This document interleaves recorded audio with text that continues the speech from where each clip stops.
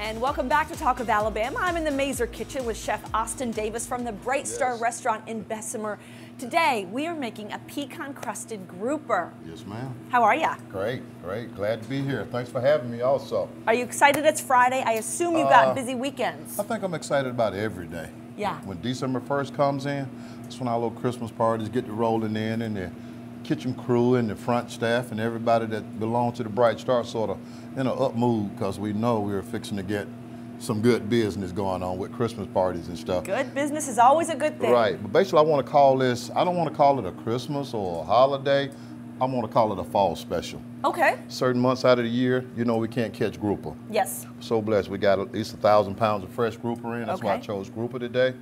And our fish cutter, Carl Thomas, like I say, he breaks them down, got me a beautiful filet ready to go today. Nice. We're gonna pair it with what I call a creamy corn sauce. Okay. You can use fresh corn off the cob if you like, if you can find, if you got the time to cook. Okay. I rendered a little bacon down, some apple wood first.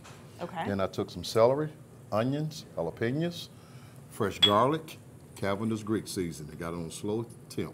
You don't want to really scorch the bacon after the render. You cook your vegetables. Okay, got you. In between, I'm gonna get ready to prepare the snapper.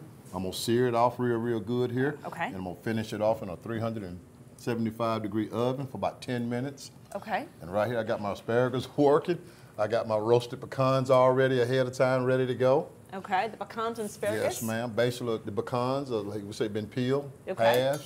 olive oil, Well, you came prepared Creole today. seasoning. Yes, I want to. A complete meal right here.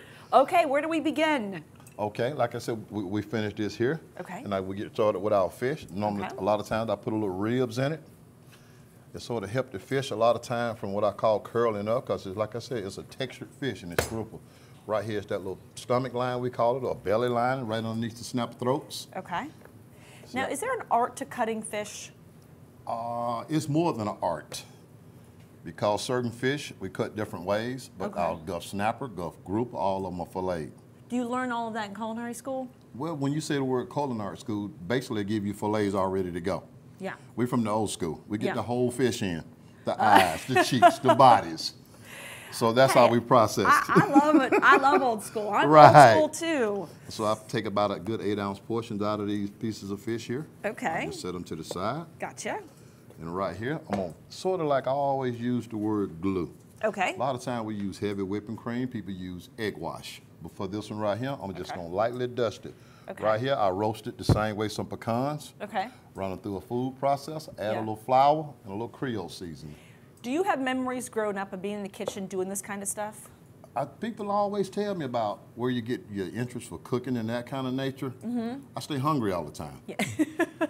So in that process, young teenagers, starting with bologna sandwiches and grilled cheeses and, and just learning. And as the years went over, you know, like you just said. Yeah, you just learn. You know, I've got 3 kids and 2 of them are boys, and I am amazed at the amount of food they can go into their bellies. What is it with little boys and eating? It's non-stop. Bingo. Yes. And then the energy that they burns. I guess that is. Last night, my 6-year-old, he ate, well, now he just turned 7, so I still say 6, but 7.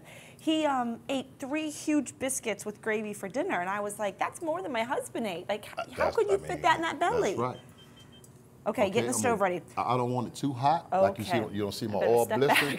Right, but see, you don't want to burn your pecans because they already been roasted. Okay. So I'm gonna enter that fish into that saute pan. I'm gonna let you. In a matter of 45 minutes, like I said, I'm gonna get the desired color. Okay. Finish it in the oven. I'm gonna complete this sauce.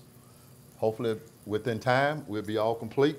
Be ready to plate it up in the end so we can enjoy pecan-crusted grouper. Okay, Chef Austin, we'll be back with you in a few minutes. Thank you, ma'am. Of course, still to come, all the details on a holiday open house at Artist on the Bluff. Darla Williamson joins us next. Stay with ABC 3340.